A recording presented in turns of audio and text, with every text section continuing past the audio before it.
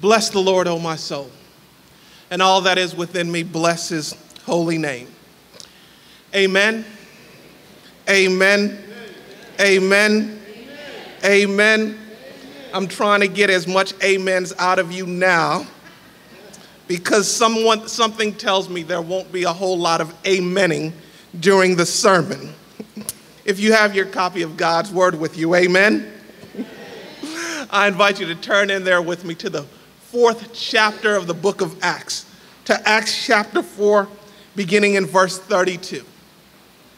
We will be reading up to Acts chapter 5, verse 11. Luke gives us two portraits of giving.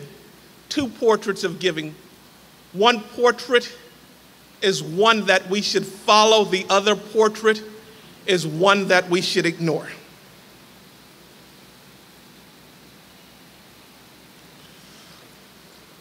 Luke chapter 4, Acts chapter 4 rather, verse 32. I'm reading out of the NIV. Please follow in whatever version that you may have. My Bible reads this way. All the believers were one in heart and mind. No one claimed that any of their possessions was their own, but they shared everything they had. With great power, the apostles continued to testify to the resurrection of the Lord Jesus, and God's grace was so powerfully at work in them all that there were no needy persons among them. For from time to time, those who owned land or houses sold them, brought the money from their sales, and put it at the apostles' feet, and it was distributed to anyone who had need. Joseph, a Levite from Cyprus, whom the apostles called Barnabas, which means son of encouragement, sold a field he owned and brought the money and put it at the apostles' feet. Now a man named Ananias, together with his wife Sapphira, also sold a piece of property. With his wife's full knowledge, he kept back part of the money and put it for himself, but brought the rest and put it at the apostles' feet. Then Peter said, Ananias, how is it that Satan has so filled your heart that you have lied to the Holy Spirit and had kept for yourself some of the money you received from the land? Didn't it belong to you before it was sold? And after it was sold, was it the money at your disposal? What made you think of doing such a thing? You have not lied just to human beings, but to God. When Ananias heard this, he fell down and died. And great fear seized all who heard what had happened. Then some young men came forward, wrapped up his body, and carried him out and buried him. About 3 hours later, his wife came in. Not knowing what had happened, Peter asked her, tell me, is this the price you and Ananias got for the land? Yes, she said, that is the price. Peter said to her, how could you conspire to test the Spirit of the Lord?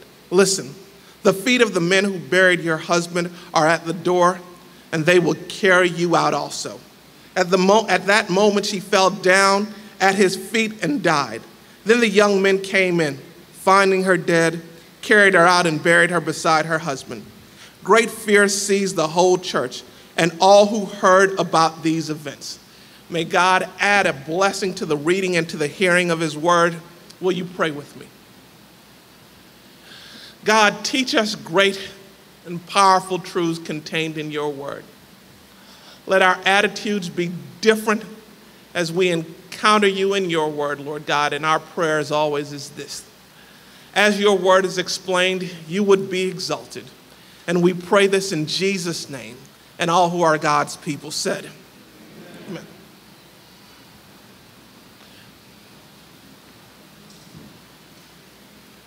For those of us who are regular readers of God's word, whether you want to admit it or not, even you have to confess that there are times when you're reading through the Bible, you will encounter a passage that makes you feel uncomfortable.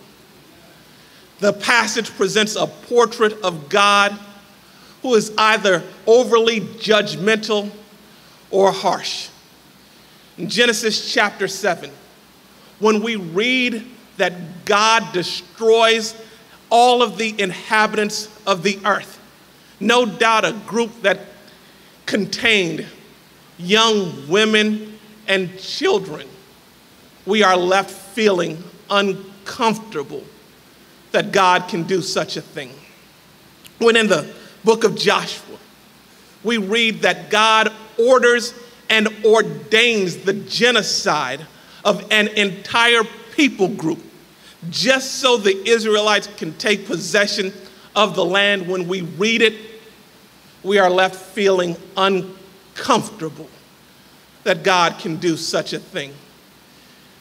There are times in Scripture where God seems to throw a tantrum and seemingly lashes out at people for the slightest offense. In 2 Kings chapter 2, a group of over 40 young boys encounter the prophet Elijah, and apparently the prophet Elijah has a receding hairline, so they refer to Elijah as Baldy. Elijah curses the young boys, and God orders 2 bears to come out of the forest, and the 2 bears massacre these 42 young men. It leaves us feeling uncomfortable. And then there are the bizarre times when God orders a death sentence for seemingly innocuous events. Did you know that in ancient Israel, the penalty for talking back to your parent was that you would be taken outside and stoned to death? How many of us would still be alive if that was the case today? We are left feeling uncomfortable. There are passages that leave us feeling uncomfortable when they refer to the practice of treating women like they were mere chattel. David had over 700 wives and concubines, and God allowed it. And Solomon had over 1,000 wives and concubines, and God allowed that. Does that not make you feel uncomfortable? And then there are times in Scripture where God condones the actions that he should condemn. Slavery was not outlawed in ancient Israel, and in fact, God allowed the practice. We read in Exodus 21, verse 20 and 21, that anyone who beats their male or female slave with a rod must be punished if the slave dies as a direct result. But they are not to be punished if the slave recovers after a day or two, since the slave is their property. God, in his word and his instructions to ancient Israel, said, if you kill your slave by beating him too much, you need to be punished. But if you beat him and he recovers in time, tell that slave to get back to work. We are left feeling uncomfortable. Acts chapter 5 is another passage that when we read, we all feel uncomfortable. God seemingly punishes people harshly and severely, a punishment that is unwarranted considering the crime. After all, did Ananias and Sapphira really have to die for what they did? They still gave God something. But Acts chapter 5 should not make us feel uncomfortable because of what God did. The real reason why you and I should feel uncomfortable when reading Acts chapter 5 is if you and I share in the sin of Ananias and Sapphira. Acts chapter 5 is part of a larger body of work, a part of a larger narrative piece that begins back in Acts chapter 4. In the last part of Acts chapter 4, continuing on through Acts chapter 5, verses 11, Luke gives us a glimpse into the life and practices of the early church. This is one of the only looks into the behavior of the early church that we have in the New Testament. For Luke, his purpose in painting this portrait for us of the early church is both descriptive and prescriptive. Luke is not just telling us what the early church did, but Luke is also exhorting us that in our communities, we need to practice and behave like the early church practiced and behaved. And if there is one defining characteristic of the early church, if there's one thing that you can say about the early church, is that they were unified in everything. In Acts chapter 4, verse 32, Luke writes that all believers were one in heart and mind, that they were unified in purpose and in agenda. This opening statement of Acts chapter 4, verse 32 looks backwards and it looks forward.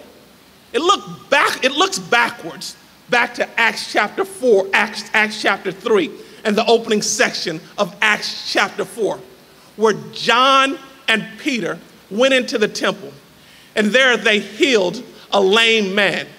And because they healed a lame man, they were beaten, jailed, beaten again, and then released from prison. And as they were released, they were told by the powers that be that they should never preach the gospel of Jesus Christ again. When John and Peter got back with the early church not only celebrated what had happened, in response to the potential that every time they preached Jesus, the early church committed that persecution would not stop their proclamation. The early church was committed in their mission. Now, in Acts chapter 4, verse 32, Luke invites us to look forward. He invites us to look forward as he gives us another example of how the early church was unified. This time, they were united in their willingness to share their resources with one another. Luke says that in the early church, no one claimed their possessions as their own. What Luke is saying by this is that one of the practices of the early church is that none of the Christians in that community asserted owner's rights over anything that they had.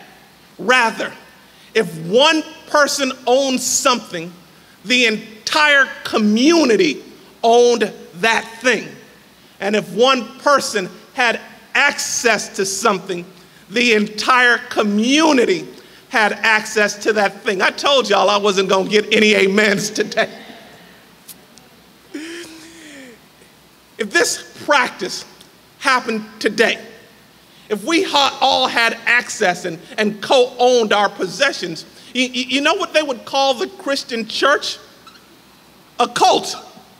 One of the defining characteristics of a cult, according to psychologists, is that the cults, the inheritors, have to give over ownership of their possessions to the group. But in cults, this handing over of possessions is something that people are compelled to do. In the early church, in the church that Luke is describing, they weren't compelled to give over their possessions. Rather, they gave over their possessions because they were concerned for one another. The reason why people in the early church wanted to hand over possessions of what they had, wanted to share ownership of everything they had, is because they loved one another that much. They were compelled to do so out of the love that they had for the individual members of the church. What verse 32 describes, verse 34 and 35 explains. This sharing of possessions did not mean that everyone in the Christian community had the keys to your house. It didn't mean that the pastor could stop by your place and pick up your car anytime he wanted. It did not mean that the group had simultaneous ownership of your possessions. What it meant was that if there was a need present in the church, the people of that community were willing to sell what they had so that they can meet that need. And though Luke highlights certain people, he says that those who had extra land and extra property would sell that to meet the need. The responsibility of fulfilling the needs in the early Christian community did not fall exclusively on the wealthy, but rather everyone who could contribute something would contribute something. This is what's so unique about the early church, is that both rich and poor, wealthy and impoverished, shared the commitment to fulfill the needs of the church. Many of us are familiar with the old folktale, Stone Soup. It's about a group of hungry travelers who walk into a town and ask for food. And the people in that town are so selfish that they refuse to give any of their resources. But not only are the people of that town selfish with the strangers, the people of that town are selfish with each other. All of them have something. But because they're unwilling to share it with the community, they only have that which they have. So these strangers come up with a unique method to encourage the people to share it. They find the biggest pot that they can find, go down to a stream, fill the pot with water, and then throw some rocks into that pot, and they begin to boil to cook something. When someone walked by, they would tell that person, "We are making stone soup, the most delicious soup in the world. But you know what would make this soup even better? If we had some carrots." And that person would respond by saying, "You know, I've got some carrots. I can give you some carrots to eat some of this stone soup." And they would contribute their carrots. Someone else would come by, and the story would play itself out again. We're making stone soup, but we need some potatoes. Someone else would walk by. We're making stone soup, but we need chicken. And the community was encouraged to share their resources. And when it was all said and done, these strangers took the stones out of the pot. And because everyone in the community was willing to share what they had, everyone that day enjoyed the most delicious soup that they ever had. And really, this is what Luke is saying, how the Christian community in the early church operated. Everyone had something, and everyone put it into the pot. Only they didn't have to be tricked into contributing to meet the needs of others. They did so out of their love for one another. Luke chapter 4.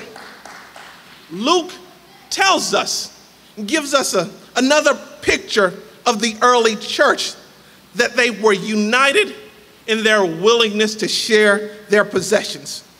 Beginning in verse 36, Luke will hold up one individual for us, and he will shine the spotlight on that individual. And that spotlight, that light that Luke is shining on that individual, makes him an example of godly giving. If there was one person who exemplified the care, concerning, and giving nature of the early church, it would be the individual of verse 36. His name was Joseph, but the apostles decided to start calling him Barnabas. Luke tells us that Barnabas means, translated, son of encouragement, or better yet, son of exhortation. Barnabas was a preacher and missionary whose exploits would become well known throughout the early church. Barnabas was one of the first church leaders who believed in the conversion story of the Apostle Paul. It was Barnabas who would facilitate to include Paul in church life. It was in Barnabas who invited Paul to join the work of the church in Antioch. It was Barnabas who mentored Paul during his first missionary journey. And it was Barnabas who exited stage left so that Paul can play the prominent role in the book of Acts. Without Barnabas, we don't get Romans 8:28, and we know that God works all things together for the good of those who love him, who have been called according to his purpose. Without Barnabas, we don't get Philippians 4:13. I can do all things through Christ who gives me strength. Because without Barnabas, the foundation is never laid for Paul's ministry.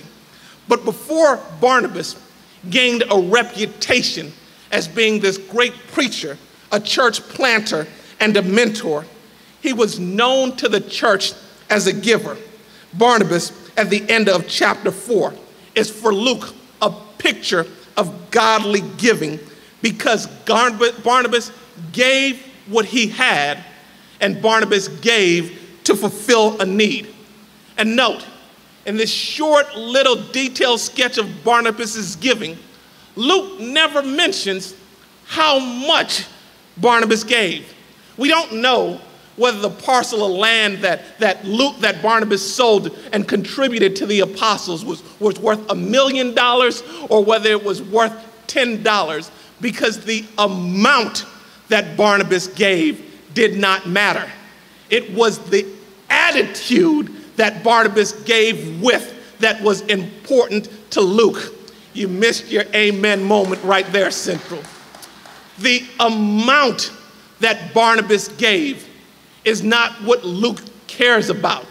It's the attitude that Barnabas had while giving that Luke wants to hold up for us. And for the second time in the passage, in verse 37, we read that Barnabas took what he had and put it at the apostles' feet. Back in verse 35, we hear of other Christians doing the same thing, taking what they have and laying it at the apostles' feet.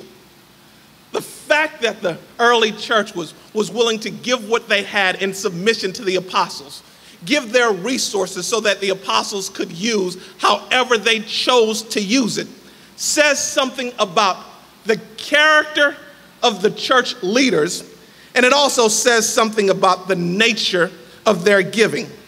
In the early church, the fact that they could lay resources at the apostles' feet says to us that people in the early church weren't concerned whether or not the next day they would see Peter come to church in a hooped up camel sitting on 26-inch hooves. They weren't concerned that John would buy a new mansion right next to Herod. They weren't concerned that they were funding James's $65 million new aircraft jet, because the men who served the early church served them with integrity. They didn't see other people's resources as a reason and excuse for them to become rich. They weren't in the business of exploiting people's givings. Rather, when they gave to the apostles not only were concerned about providing for themselves, the apostles were concerned about providing for other people. They didn't prioritize their needs over and above the needs of other people. I'm trying to help somebody today. The apostles were men of integrity because they didn't see people's givings as an excuse for them to become rich.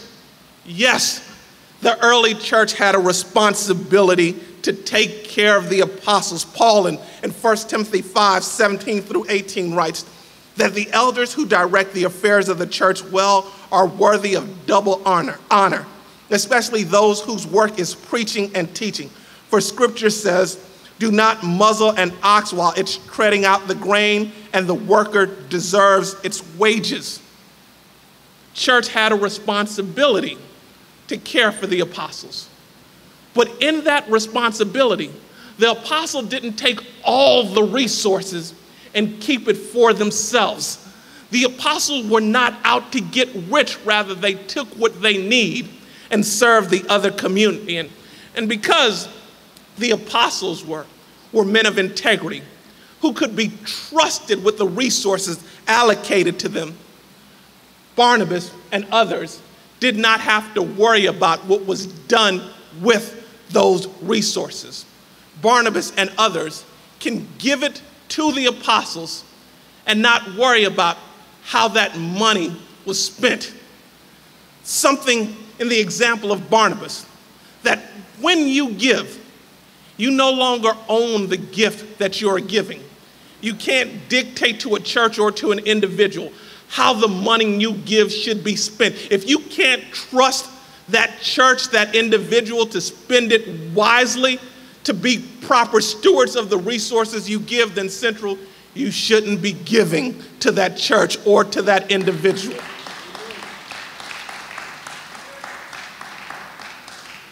Late Dr. Gene Scott tells this story. Gene Scott lived in California, and he had a huge radio ministry. And frequently, he would allow people to call into the radio and ask him questions about the Bible. Gene Scott was a brilliant Bible scholar who knew Hebrew and Greek. He could answer almost any Bible question that you posed to him.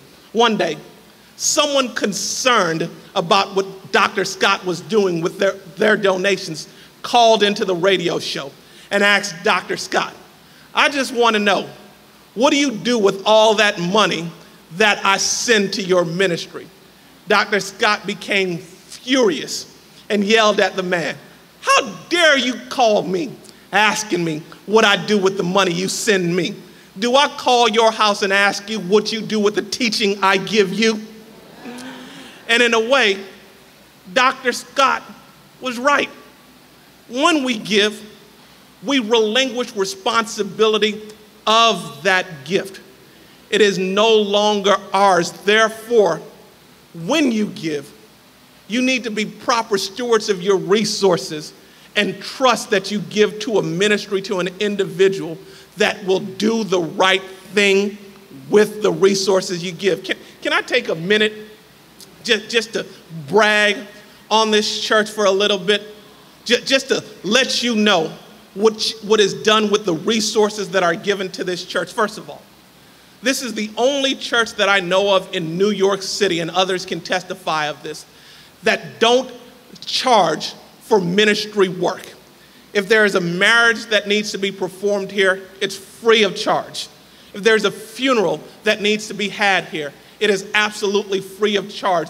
The pastors or the facilities don't charge a fee to conduct any ministry because of your giving. Your giving allows us to do that. There has never been an individual at Central in my 5-year ministry, who has needed rent paid, groceries, or some type of financial help, who has been turned away empty-handed. Let me say that again.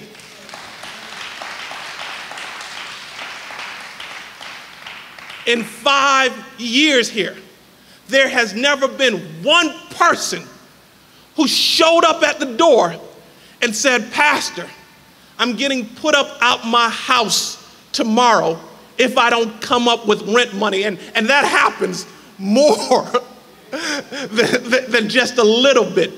Who have been, "Pastor, if I don't get this money today, my lights, my water, something will be cut off there." There's never been a person in 5 years who showed up at this church with that scenario, whether they come to church 4 Sundays a month or they come to church 2 Sundays a month.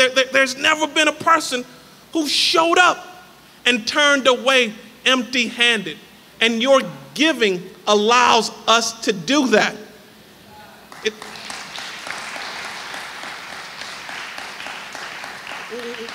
What I'm trying to say is that we try to deal with integrity with the resources that you give us.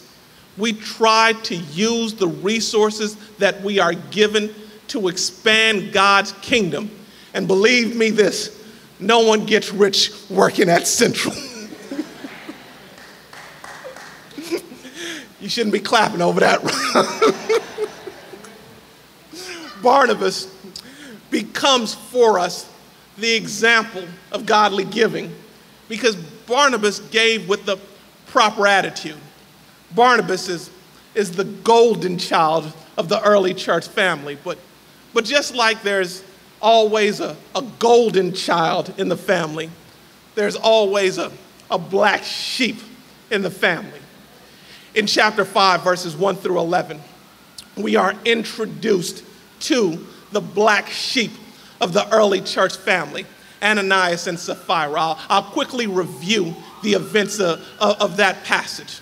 Ananias and Sapphira, like Barnabas, they sell a piece of property. And like Barnabas, with the money that they have gotten for that property, they lay it at the apostles' feet. But unlike Barnabas, they hold back some of the money that they receive. In fact, in verse 2, we are told that they kept back part of the money. That word, kept back, means to commit financial fraud. They kept back some of the money. And there are parallel scenes that describe what happened to first Ananias and then his wife Sapphira. Ananias, Peter, through supernatural knowledge, knows that Ananias has not given everything that he said he would give. He asks Ananias, "Did you give what you said you were going to give?" Ananias said, "Yes." And God judges Ananias almost immediately. And the same thing happens to Sapphira. Now, at the end of this story, if we're honest with ourselves, we kind of feel bad for Ananias and Sapphira. Ananias and Sapphira, after all, they did give something. No doubt there were other people in the early church who gave absolutely nothing. What is God doing punishing givers like that? First of all, it's not about the amount that Ananias and Sapphira gave. God never needs us to defend him. In fact, God is so sure that he's innocent. He's allowed Luke to pen this story, and he inspired Luke to pen this story and include it in the book of Acts. If God were ashamed of his actions, I'm sure he would have told Luke, nah. Don't put that in there. I don't want people to know that about me. But rather, God, in including this story in the Holy Scriptures, is saying that he's proud of his actions, even though it makes us feel uncomfortable to know that God can be like this. Why is God proud of what he's done to people who seemingly don't deserve what has happened to them? It shouldn't make us feel uncomfortable with what God has done, because in judging Ananias and Sapphira, God is protecting the integrity of the community. God is protecting the integrity of the community. In verse 4, we read that Peter says to Ananias that he has allowed Satan to come into his heart. Satan saw what was going on in the early church. And Satan, like always, wanted to ruin and destroy the work of God. And Satan found a willing vessel in Ananias and a willing vessel in Sapphira. And Satan, like a cockroach, when he gets into a community, will spread and ruin everything. I've heard the story of a man who sold his house to another man. And after months of living outside of his home, he decided that he wanted to buy that home back. He went up to the man and said, "I want to repurchase the home that you purchased from me." But the man refused. "I will not sell it back to you." So the man who wanted to buy back the house made a deal with the other man. "You don't have to sell me the entire house. I just want you to sell me one nail on the door. One nail on the door. And I'll give you however much money you want me to give you for one nail on the door." The other man thought about it, and he agreed. "I will sell you just one nail on the door." The next morning after the transaction, the man who owned the house came into the house to find that the man who had purchased the one nail, had hung the carcass of a dead dog on that one nail. And eventually, the smell of that carcass forced the other man to move out of the house. He wound up selling the house for less money than he would have previously. And that's how Satan works. Satan doesn't need a room in your house. Satan doesn't need a foot in your house. All Satan needs is an inch in your house. And if you give Satan an inch, he will ultimately take possession of the entire house. And that's what God is trying to prevent in this passage. If the sin of Ananias and Sapphira are left to continue, it will create a stench in the house of God that is unbearable. So in order to eliminate the stench, God has to eliminate Ananias and Sapphira. We shouldn't be uncomfortable with God's actions. It tells us that God is working to protect the community of believers. And it tells us that God feels a certain way about sin.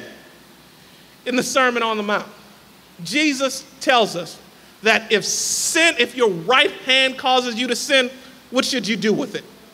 Cut it off. If your eye causes you to sin, what should you do with it? That's how serious Jesus and God is about sin. That anything that causes you to sin should be eliminated, whether it's a body part or other people. If you have friends that lead you into a lifestyle of sin, if you have family members that lead you into a lifestyle of sin, God's word to you this morning is that you need to quickly eliminate them. Ananias and Sapphira were not only giving Satan a foothold in the house of God, but they were also bringing sin into the house of God. And God, in order to protect the house, in order to show the people how serious he was about sin, eliminated them. And twice in the narrative, we are told that fear gripped the entire church community and everyone who heard about it. It's godly fear. It's godly fear that produces godly righteousness. Because you and I would think twice about lying and stealing if people next to us was falling on the ground dead every time they lied and steal. God, his actions shouldn't make us feel uncomfortable.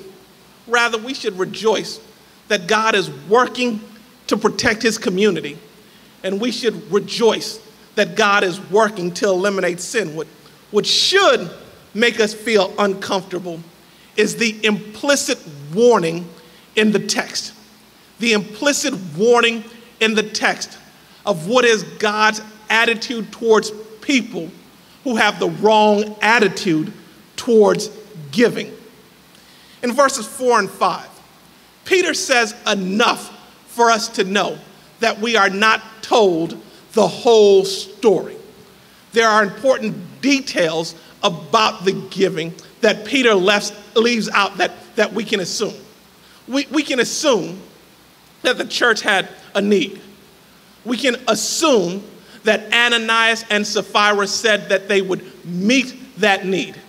We can assume that Ananias and Sapphira agreed with the apostles that whatever they received for selling the parcel of land, they would give its entirety to the apostles. That's why Peter said that they were not just lying to the church, they were also lying to God.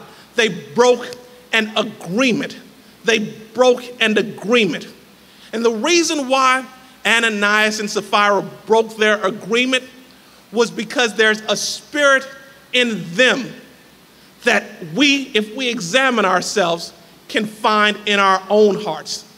There is a spirit in Ananias and Sapphira that is often found in our own hearts, a spirit of wanting to receive the praise of men over and above the praise of God.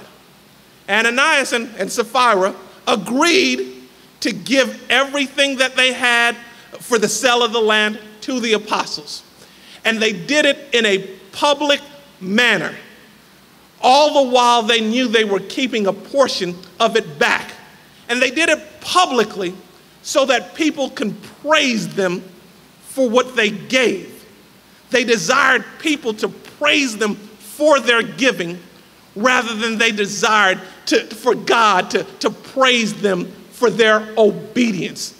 God is not concerned about how much money we give. God was not concerned about how much Ananias and Sapphira gave that might have impressed other people in the church for Ananias and Sapphira to come before the apostles and lay before them a bucket of money. Other people might have been like, wow, look at how much Ananias and Sapphira are giving. But in the eyes of God, no amount of giving can replace obedience.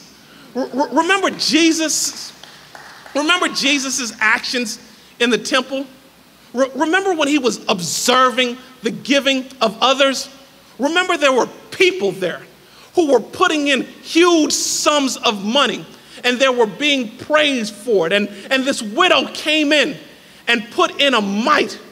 Remember who God praised as a result? Jesus said it was that widow who gave less than what everyone else had given, who gave more in the eyes of God. Man counts your offering one way. God counts your offering differently. Ananias and Sapphira were condemned because of their actions, because they had a spirit in them that is often in us when they were more concerned about receiving praise from people than they were about being obedient to God. And Ananias had a spirit and Sapphira had a spirit in them that we often find in our own heart, that they cared more about possessions than they cared about people. They cared more about possessions than they cared about people. It may have been, in fact, that Ananias and Sapphira were about to give all the proceeds of the sale of the land or the property to the apostles. And then they thought to themselves, you know what? I can buy myself a new pair of shoes with some of this money. I can buy myself a new suit. I can take a little trip with some of this money. So Ananias, Sapphira, here's what we should do. We should keep some of the money for ourselves and then give whatever's left over to the people. And the only motivating reason for this is that they cared more about possessions than they do about people.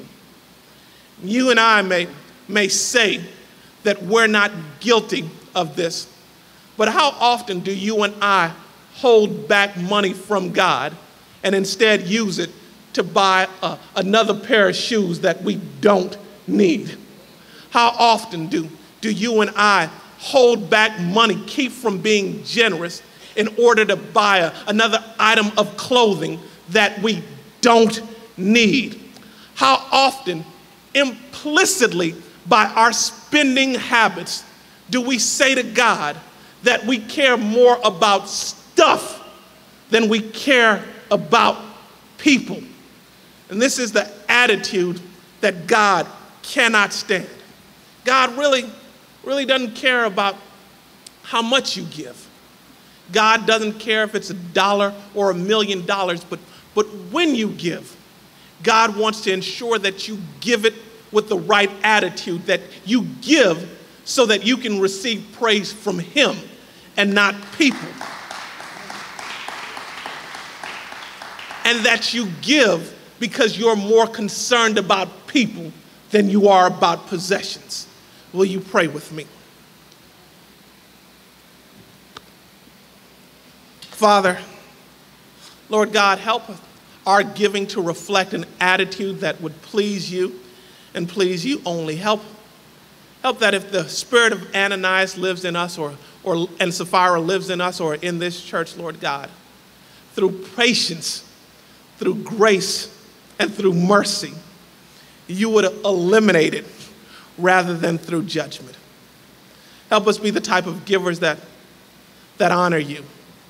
Help us be the type of givers that look to help others. And help us be the type of givers that you can trust to give more to. And we pray this in Jesus' name. Amen.